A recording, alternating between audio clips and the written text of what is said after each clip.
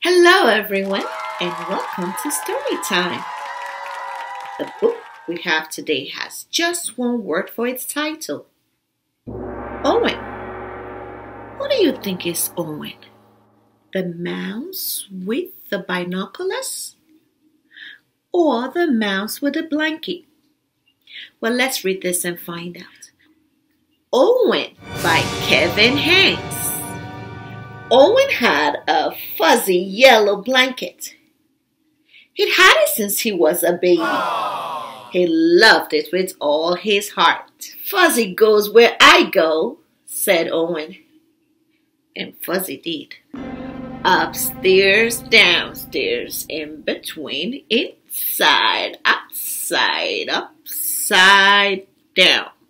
Fuzzy likes what I like, said Owen. And Fuzzy did. Orange juice, grape juice, chocolate milk, ice cream, peanut butter, applesauce, cake. Oh, Fuzzy likes a lot of stuff. Isn't he a little old to be carrying that thing around? Said Mrs. Tweezers. Haven't you heard of the blanket fairy? Owen's parents hadn't.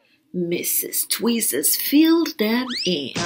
That night, Owen's parents told Owen to put his fuzzy blanket under his pillow.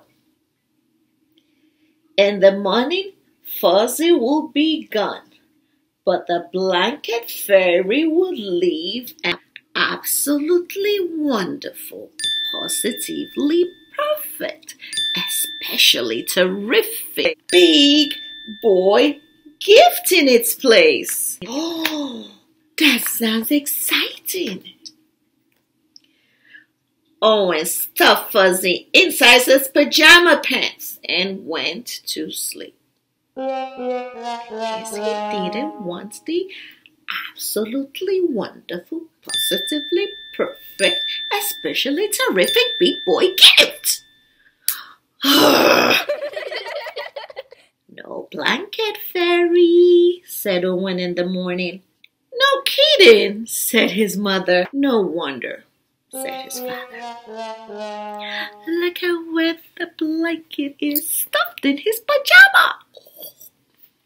Fuzzy's dirty, said Owen's mother. Fuzzy is torn and ratty, said Owen's father. No, said Owen. Fuzzy is perfect. And Fuzzy was. Fuzzy played Captain Plunger with Owen. Fuzzy helped Owen become invisible. That means no one can see him. And Fuzzy was essential when it came to nail clipping, haircuts, and visits to the dentist. Can't be a baby forever, said Mrs. Tweezers. Haven't you heard of the vinegar trick? Owen's parents hadn't. Mrs. Tweezers filled them in. When Owen wasn't looking, Owen's father dipped Owen's favorite corner of the blanket into a vinegar jar. Owen sniffed it and smelled it and sniffed it. He picked a new favorite corner.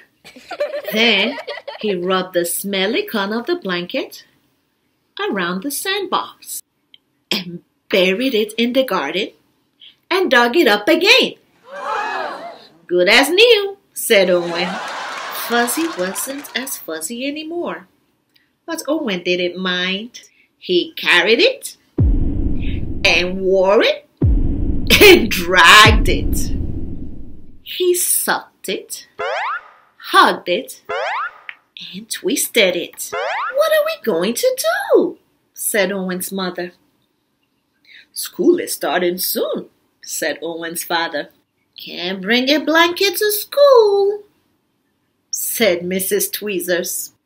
Haven't you heard of saying no? Owen's parents hadn't. Mrs. Tweezers filled them in. I have to bring blanket to school, said Owen. No, said Owen's mother.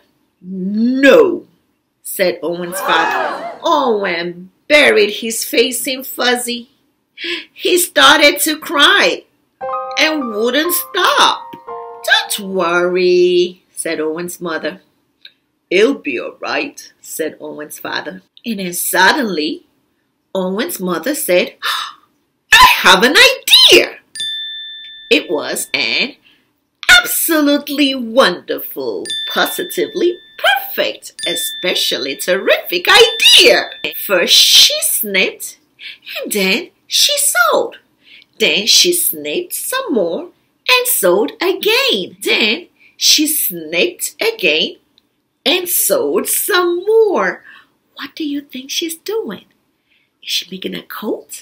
Is she making a book bag? Is she making a teddy bear? It has to be something that Owen can take to school, right? Let's find out. Snip, snip, sew, sew. Dry your eyes, wipe your nose. Hooray, hooray, hooray! What did she make? A handkerchief. Now, Owen carries one of his not-so-fuzzy handkerchiefs wherever he goes. That was a terrific idea. And Mrs. Tweezers doesn't say a thing. The end. Really was an absolutely wonderful, positively perfect, especially terrific story. What was the problem in this story?